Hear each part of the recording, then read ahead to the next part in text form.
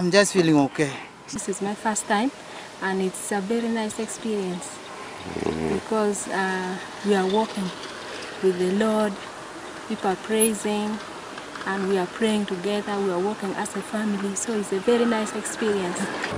We have been meeting people along the way, and they've been talking to us, you know. They request us to go and pray for them, and you know, so we are now kind of evangelizing instead. What we do, we have stopovers for rest and also for saying the rosary. There are many stages.